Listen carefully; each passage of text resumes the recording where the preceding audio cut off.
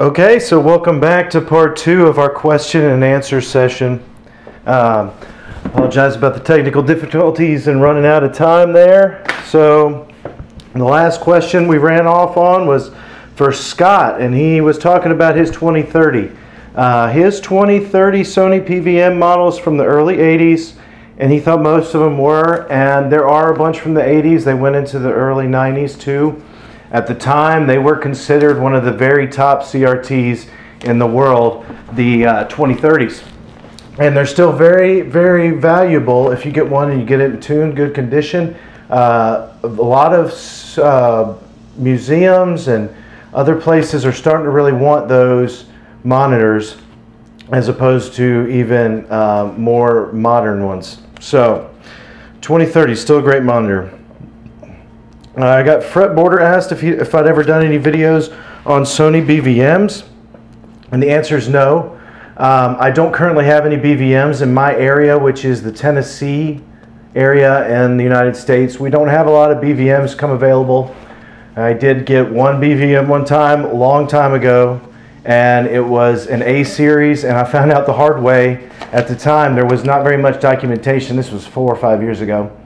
That the A series didn't really accept the RGB signal unless you had a BKM68X. So that's another conversation for anybody who knows about the BVM and the BKM68X. But just so you know, that that was an experience because I had to try to get any way I could 240p into that monitor. I did end up getting S-Video into it, but that was the best I could do without the 68X. So I sold it to a film studio in New York who used it to make documentaries, and I'm glad I actually made some money on it, and I was glad to get rid of it because it didn't do what I wanted, and then I was able to pick up a couple of PVMs after that. But if I do ever come across a BVM, of course, just like the 2005, I'll keep it and do a lot of video content on it, and we'll keep it going. So my friend Charlie Cat Anthony has said, I feel the material that you provide needs to be on DVD format or preserved as the years to come, bro. It's truly solid gold content that few days can offer to the public, and maybe even Retrotech publish a repair manual out for Amazon or local bookstores. Yeah, that would be awesome. Thanks, Anthony. I told you, man, that would be great if I could get a way to produce this stuff. It's just money and time, most of the things. So I think that as I can step away from other things and get more involved in Retrotech and also kind of expand on what I want to start talking about with the channel, I'll talk about that more as this video ends. I want to talk about some other things because we want to start talking about other collectibles and kind of ways to finance your hobbies through this retro technology, but this also is growing in value. And so for us to just ignore that or not to try to take a benefit to that and look at it from a marketing and a personal gain perspective, kind of, it would be kind of foolish. And we want to take advantage of what we can. That means everybody that's in this community that's, you know, I want to expand on that and kind of like look at some of the crazy treasures I found that were just honestly things that were in my family's homes that they either didn't want, they thought was junk. They had no idea any of this stuff was worth anything. They just wanted to get rid of it. And I was like, well, I'll take it rather than you throwing it in the dump. And it ends up being worth a lot of money. And if you have a way to sell it. So we'll talk about the things like that coming up and maybe like a 1 weekly session video we'll be putting together. Cybers asks, if you're not sure what the problem is in the CRT, do you do a full capacitor replacement across the board? And how do you know what kind of capacitors to order before removal? Okay, so if there is troubles in a CRT, I get a new CRT just like the one that was done to Sony KV that we did the RGB mod on. I want to always make sure, yeah, go ahead and replace the capacitors if I've got it all the way torn down. If I'm going to tear it all the way down, if I know there's a for sure issue, then yes, it's good to go ahead and get that done and then go from there. You're usually going to start with a good way to calibrate your monitor and set it up from there. And how do I get, or what kind of capacitors do I know? A lot of times with PVMs and BVMs, you can go and find the specific service manual for whatever monitor you're working on, and there's usually a parts list. You can go down to the parts list and try to see if you can code it out where you can find the deflection board, which will have broken down a picture of it, And this can't be just like the ad manual. It's got to be the full service manual. That'll be usually over 100 pages. But you can find the deflection board, and it should list out the components on there, and you can order them based on that. So that's one way. Now the other way is if there's no service manual that does that or doesn't have that broken down, it's like with the TV, I actually took it apart. I went through and labeled wrote down, documented by hand every single capacitor on there, and then went to Mouser and built an order sheet for that TV. And so now if I ever ran into that, again, I could use it, but there was no specific capacitor kit ready for that. So I ordered all the capacitors from there. They all worked, but that was a tedious job. And that's sometimes what you got to do. Let's keep this rolling. All right, Matthew Palmer, what do you use for sync on the RGB TV mod? So if you go back and watch that video in the early parts of it, I show that you hook that right into the composite input on one of your composite inputs. Preferably one you're not going to use again, and that way you can put the RGB mode activated, and then you use that input that you tapped your composite. You can use the composite as well as the ground off there, and you can also get your audio right from those two audio hookups right there for stereo audio. So you take the lines from those behind there, you solder those in, and then you run that to the back of your SCART head, and you'll have a perfect setup there for your audio and your sync video line. So I was planning on doing another video with that. I just got to get past a couple things. I do have an announcement coming up that I'll just quickly announce here, but we are going to a trade show in November. That's November 9th, 7th, 8th, and 9th. It's a expo here in Nashville. That's a Retro Gaming Expo. I've got a booth reserved. I'll post more information about that, but please look for more information for that. And if you want to come to the Gaming Expo, it's a great hotel that's new in Nashville, and check it out.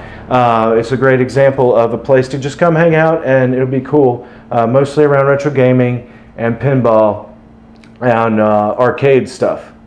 So let's keep going. Any chance, Kenny Lauderdale's been asking me a lot about a recapping guide for a 20M2 MDU.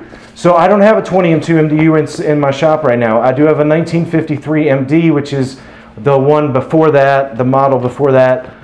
So I'll be recapping one of those. The first one, again, I'm going to be recapping is a OEV 142, which is just like that 20M2, only it's the 14M2 Sony. It's the same monitor, just has a different faceplate on it.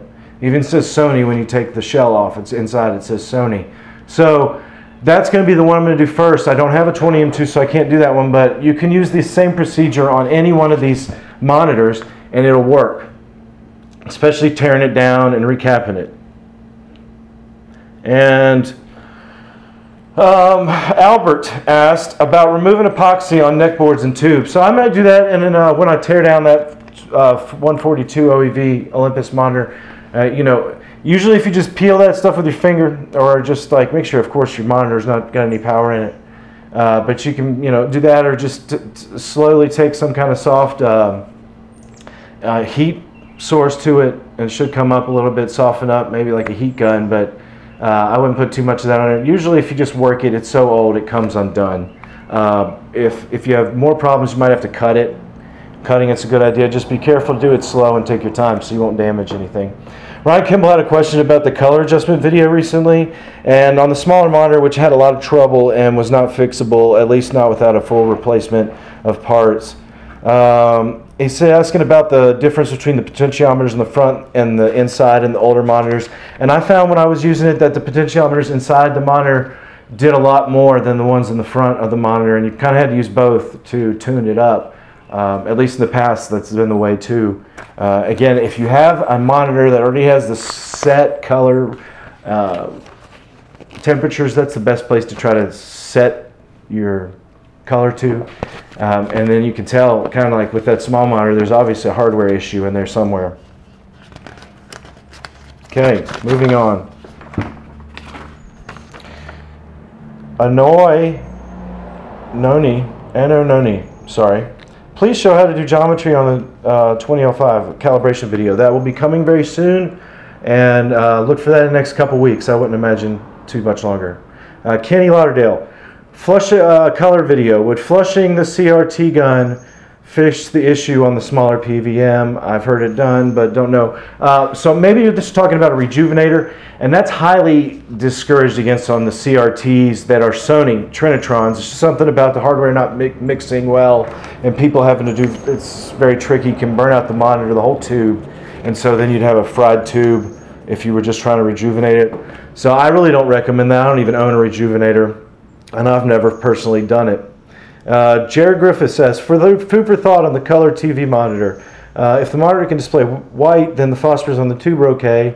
Put up the STMPE bars and compare it to the 20L5. Adjust the red and blue first, and then the green. It's strange that the green screen looks white. It doesn't sound like it's a potentiometer fix. And that's very right. Yeah, it's definitely not a potentiometer fix. And that's a great way to go through that and test that, where you go start. You know, that's pretty much the standard, is just get it all the way turned down and then go from red to blue to green on the adjustment scale. And there's definitely something up with the green, so I'm thinking it's probably a component in that green line somewhere has gone bad. So I don't have time to really fix that right now, but if eventually, we'll probably get to that. Austin then had a follow-up question to the same video about color. What happens if you short the green pin on the neck board? If you get a pure green, then it must be something internal, not the tube. That's another good way. I didn't demonstrate that in that video. Maybe that'll come up in another color video, because there's a lot to do with color. We can troubleshoot that some more. If you can short out each individual color and you see the color bright on the red, green, blue, you can short that with a wire and to ground, and it should show the color if the monitor is working. That shows that you've got a component issue, which I think we do have on that monitor. Let's see where we are here. Shuffle time. Now I feel much less stressed about buying a PVM. What kind of screwdriver did you use to take apart the shell? I'm glad you feel better about buying a PVM. You should. If you want to get one, go ahead and get one before it gets extremely hard and even more expensive, because the last 3 years people have been laughing, but the price just seems to double each year. So I don't know. I mean, it's not really going double probably again, but it's going to keep going up on the price of the good ones at least. And I just use a regular Phillips head screwdriver to take apart the shell. I don't recommend, unless you're taking apart and cleaning the back specifically or repainting the shell, that you remove the rivets to get the plastic piece off. That's really just a pain. And those rivets, you can remove them. I'll show you in a future video, but I wouldn't do it that way most of the time. The Sawyer 10702, hey, great videos, RGB TV mod. So you're talking about the SCART input, and that connection type isn't required in Northern USA. This is a Canadian UK import. Well, could you please discuss the SCART RGB? So he has a component with TV on, and it looks like he would want to know about that. I'll make a more detailed version maybe of that when I get some time, because I do want to go again into that SCART input. SCART was just pretty much European, and that's why it's called Euro SCART. But it does allow for the RGB input, which most American TVs never went past S-video in the day, and then they jumped up to component, which is a different video format. Still really great. Highly recommend component, but you don't really get a component signal. Okay, we don't really get a component signal out of the consoles normally. So it's a lot cheaper to just get the RGB signal out of your consoles.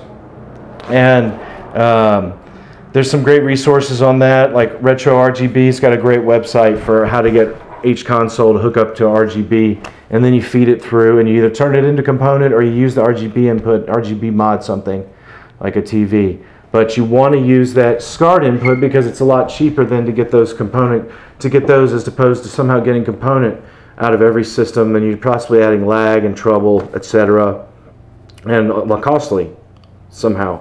Okay, Michael Fisher has a couple questions here, and he says he's been trying to enter the service menu of his 1354Q. Any tips on doing it? And that's still just using, you turn up your menu, you get your regular menu up first, and then you just hit the Gauss and enter at the same time, and that'll pull up that service menu. So it's on every PVM that has a service menu. It's the same way to do it. They never changed it as far as I've seen how to get into it. If there's no service menu, that means you don't have any sub-menu, but that's how you get into it. And then he also had a question about the cab restoration back here. the MVS cab. It's still going. It's just been really hot here in Tennessee, and I'm waiting for it to cool down a little bit before I finish it off. I did a little bit of the woodwork and repair, and it's pretty much ready to go to get all finished. It just needs mostly cosmetic stuff on the outside, but there will be more videos to come on that as that progresses. Okay, a couple more questions here. OJ Taylor had a very long question, good question about factory resets on a monitor. He's been trying to get a good report back on setting your monitor back to when you get a monitor and you get, say, a service manual for PVM, it has in it a factory default settings. Okay, so you get a monitor and you don't think it looks right, obviously, on something when you turn it on, and the first thing to do is to get in the sub menu, and then you see the values in there. There's numerical values for everything.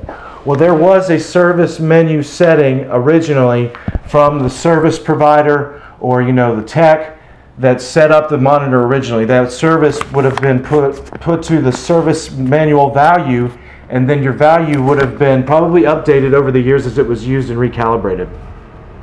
As far as recommendations for that, I kind of thought that maybe if you had something that was way out of whack, that if you went and put it back to the regular settings that it was in originally, according to the service manual, that might help. But honestly, it's not the spec anymore. A CRT can have a lot of things affected over time, its use, how much it was used, as well as how well it was maintained, and actually things like the magnetism of each room as it was moved to different parts of the country or as it was in use. That has an effect on a CRT over time. And so that's why you see, if you buy these from facilities that used them a lot, there were companies that would go out and physically, yearly calibrate these for companies, to make sure they were still in a certain spec, because they would just go out of overuse, fall out of spec, and then you'd have to go in through the service menu, and that was the way to get them back into spec, using that menu.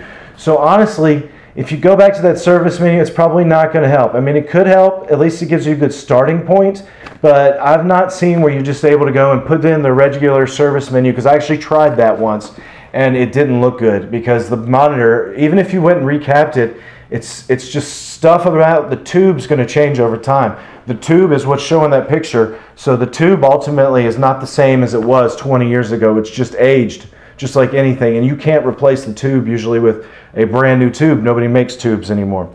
So I hope that helps a little bit. Maybe we'll do some more content. That's a cool thing to talk about.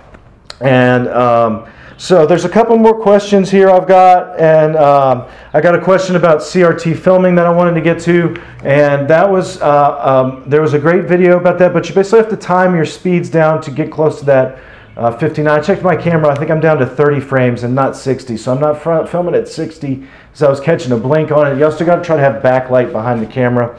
But that's kind of all the time I have today. And before this video runs out like the last one did, I just wanted to say again, thank you everybody for sticking around. If you're still here and I haven't gotten your questions, please leave it below in a comment, and I will make a follow-up video to this, a part 3, and I'll have even more questions to answer. Please look for more content from Retro Tech. I've really been enjoying making the videos, and have a great day.